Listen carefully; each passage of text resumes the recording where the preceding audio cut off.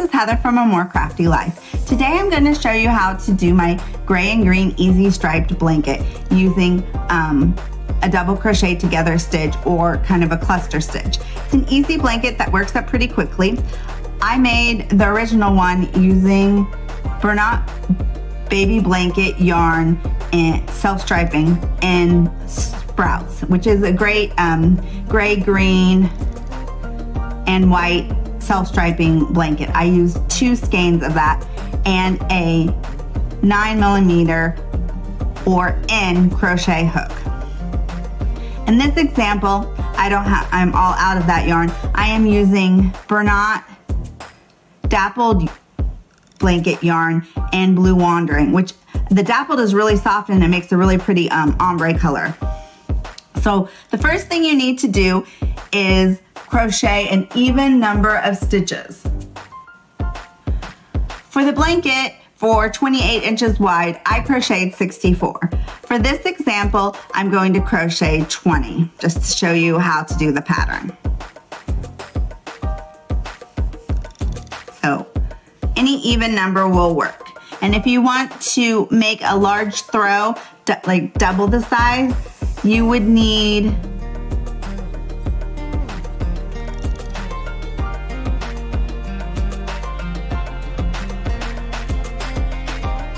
you would need 4 times as much yarn, so 8 skeins, and you would need to crochet 130 stitches approximately. And you can have a throw to cuddle up with on the couch. Okay, so let's do that chain 20.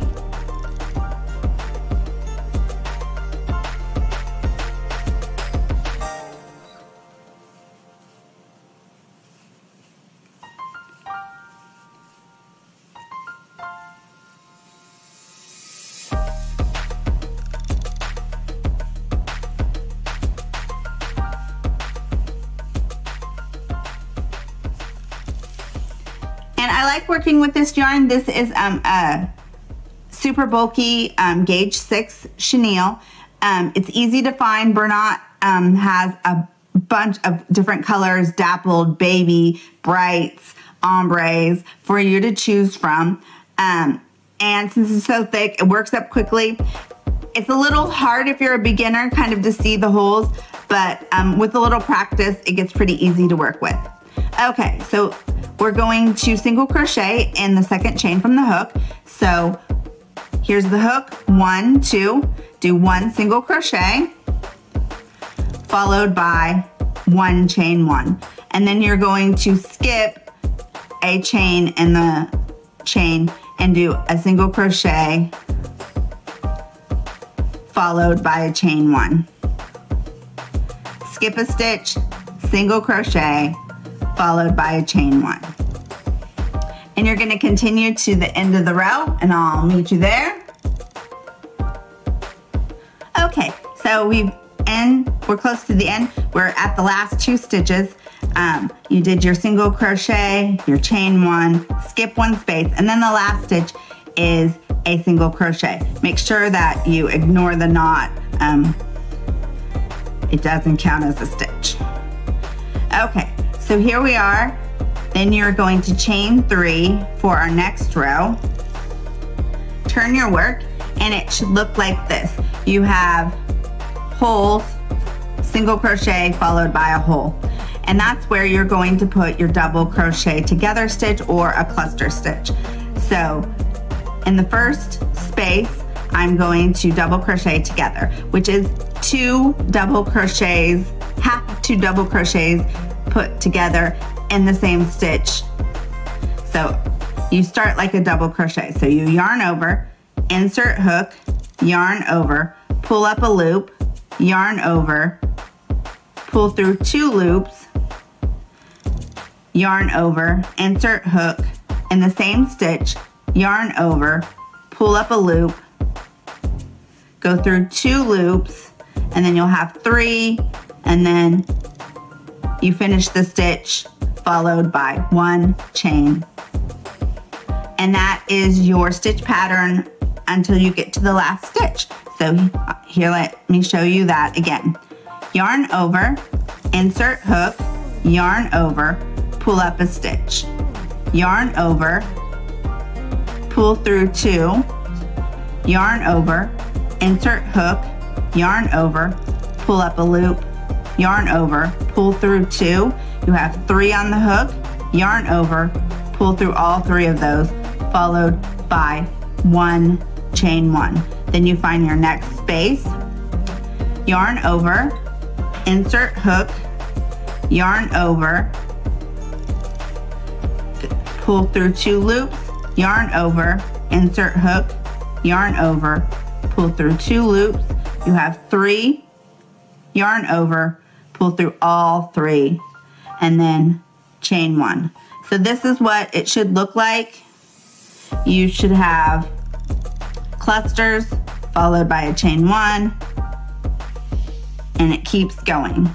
So I'll keep repeating that and I will meet you at the end. Okay, so I finished this cluster stitch and my chain 1, and then I have the next space, do 1 more cluster,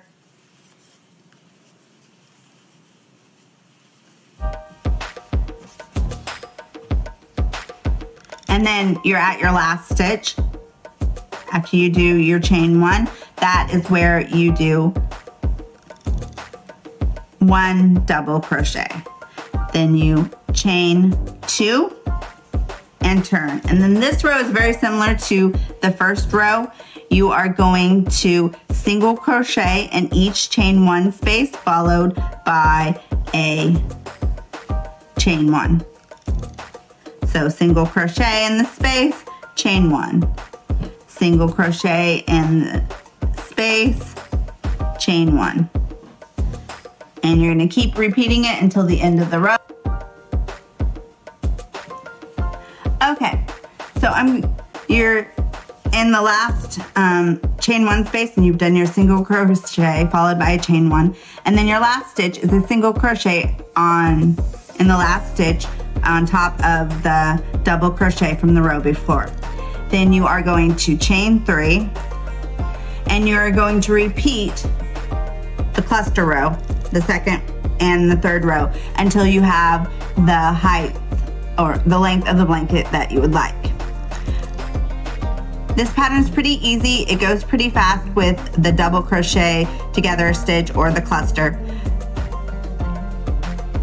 It's easy enough that I can watch TV, my favorite show, and crochet at the same time. And since it's such a thick yarn, you can finish your project pretty quickly.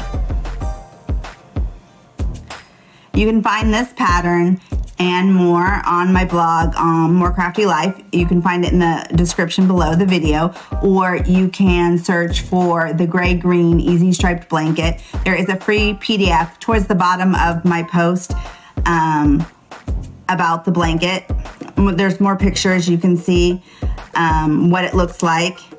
Plus, there's hundreds of other free patterns on my blog. Thanks for watching.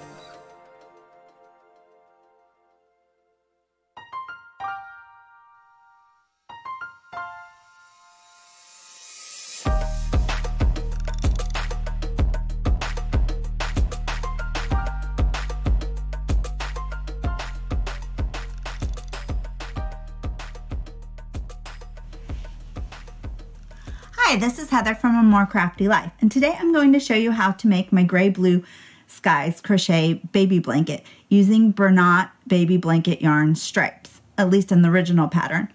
I used a 9mm crochet hook, also known as an N, and Bernat Baby Blanket yarn stripes above the clouds, or any super bulky gauge 6 yarn. You need 2 10.5 ounce cakes of yarn. For this example, I'm going to show you how to do it using Bernat Baby Blanket yarn and dappled, and this one is called Wandering Blue. So let's get started. Let's get started. For this pattern, you always need an even number. For the blanket, which ends up being about approximately 30 inches by 33 inches, you need to chain 64. So let's get started.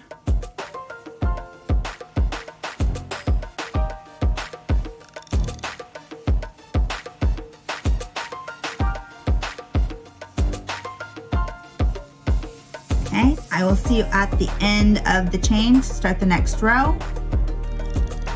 When you have your 64 or whatever even number you are using, you are going to double crochet in the 3rd chain from the hook. So 1, 2, 3, and do 1 double crochet, followed by 1 single crochet. And then that's what you're going to repeat. 1 double crochet, followed by 1 single crochet. And right now you can't really see anything, but it's going to end up going up and down. So we did a single, and then follow it with another double, single,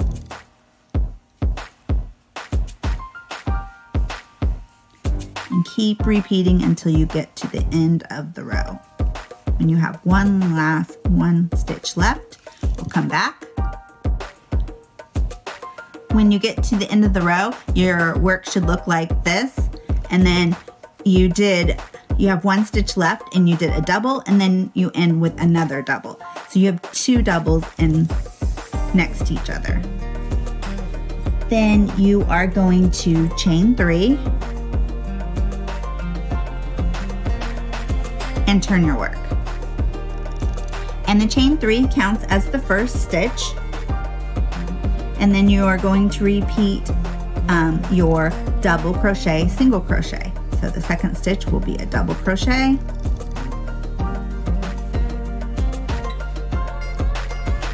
followed by a single crochet, double crochet,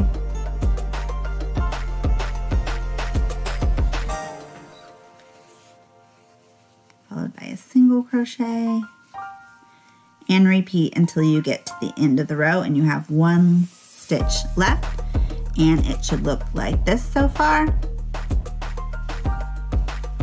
It's kind of hard to see, but it looks the best when you have more color changes, which you see as you go on with the ombre color, but there's the short and then the long stitches. So I'll meet you at the end of the row. So here's how it should be looking, and when you get to the end of the row, you'll have 2 double crochets to finish, and then you repeat this row, row 2, until you have the length that you want. So you finish the row with your 2 double crochets, then you would chain 3 and turn your work and continue. And I used all the skeins of yarn, finishing when I had a complete row. And then not cut your ends and weave them in. One thing to remember on Bernat blanket yarn is you want to leave a long tail of yarn, at least 6 inches, to weave in, because they have a tendency to come out pretty easily. This pattern is great because it's really easy. You can pick it up. If you have to put it down, if you get interrupted, it's great for watching TV with it. And it has, it comes out with just a few holes, and you can easily scale it up by using any even number and just measuring the chain before you start. You can find a free PDF pattern on my blog, A More Crafty Life. Please subscribe, and thanks for watching.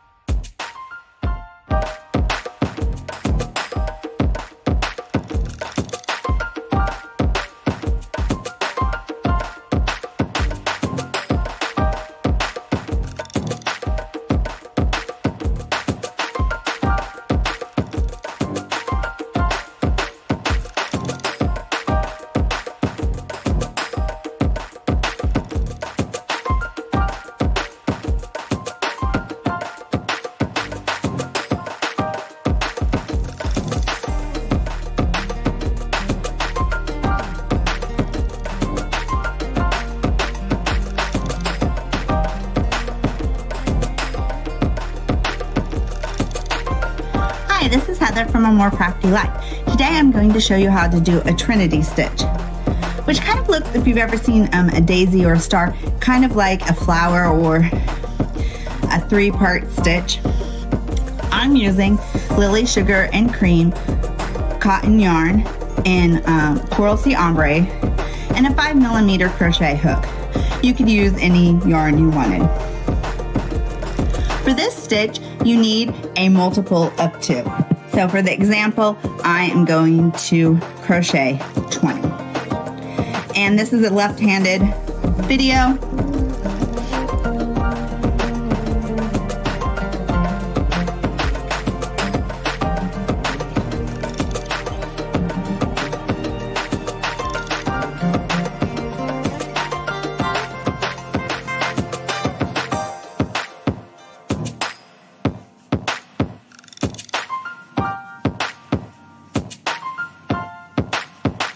When you have your 20, you are going to single crochet in the second chain from the hook. Any multiple of 2 for your chain will work. So here's 1, 2, single crochet, and then you're going to do what is called a single crochet 3 together stitch, which is sometimes used to decrease, but not in this case. And in the same stitch that you just did the single crochet, you are going to insert your hook, pull up a loop, then you're going to go to the next stitch, insert your hook, pull up a loop, and then go to the third stitch, insert your hook, pull up a loop, and then you have 4 loops. You yarn over and you pull through all 4 loops, and then you finish the stitch with a chain 1, and it should look like this. And that is called the single crochet 3 together stitch, and that's what you're going to use for the whole pattern.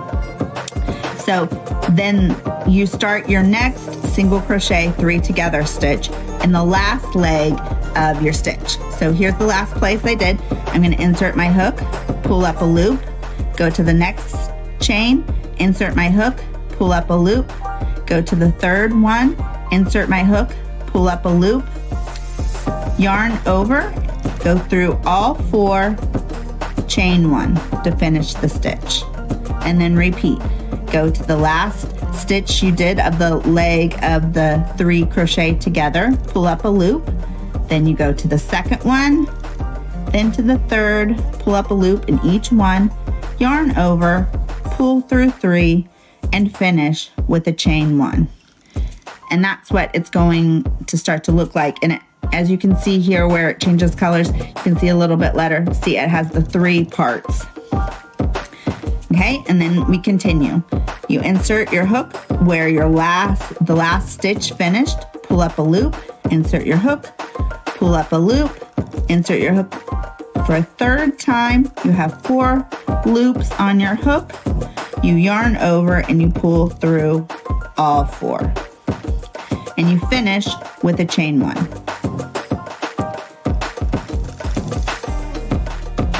Okay, and you pull up 3 separate stitches, you pull up a loop, yarn over, pull through all 4, and finish with a chain 1.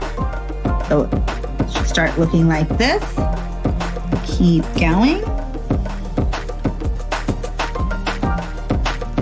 And you always start in the last leg of the stitch that you did.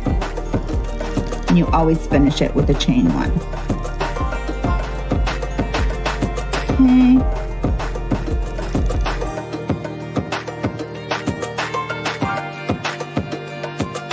Continue to the end of the row. And I've used this stitch to make a blanket, washcloth, a cowl, and a hat. Works good in bulky and in worsted weight yarn. Okay, so now that I'm at the end with my last 2 stitches that you can see here, you do a final stitch, and then what you do to end is you do 1 single crochet in the last leg of the stitch. And here's your first row of the Trinity stitch. Then you are going to chain 1 and turn your work. And this is what the other side looks like. And where you chain 1, you are going to do 1 single crochet, and then you're also going to start your first single crochet 3 together stitch in the same stitch. So you're going to pull up a stitch in the first stitch, pull up a stitch kind of where the star kind of pattern or the triple, the center of it is. And then you're going to go to the third space and pull up a stitch. So you should have 4 on your hook just like before. You yarn over and you finish the stitch with a chain 1. Then you start your next stitch in the leg of the one you just did. You pull up a stitch in the 3 spaces, yarn over, and finish it with a chain 1. So this is what it looks like for your second row. And you just keep continuing this until you get to the end of the row. And your last leg of your last crochet 3 together stitch goes in the last stitch of the row. And I think that's the only thing that makes it any different. And you just repeat this row for your entire project. The stitch isn't, after you've got it set up, the stitch isn't particularly hard. It takes a while. It's not the fastest stitch, but it's not complicated, and it gives you a different kind of texture that I like. So you keep continuing. And I think the one thing that you have to watch for is to make sure that none of your stitches are spread out too far. Sometimes you can kind of pull this one and give it too much space. So it looks like this. It kind of looks, in the multicolor, it kind of looks like little flowers to me. So then when you get to your last stitch, which we're getting close. Okay. Okay, so here we're at the end, and you might think that you want to put it here and then you would still have 1 stitch left over, but you want to put it in the last single crochet from the row before. So that makes the edge straight. Otherwise, it doesn't look right. So you put it in the last single crochet from the row before, kind of skipping that stitch, and then you do 1 single crochet here to finish the row, chain 1, and then you turn. So this is what it looks like on this side. And then you continue that row. You'll put a single crochet in the first stitch, and then you will start your single crochet 3 together in the first stitch. And then you continue. And this is what it looks like.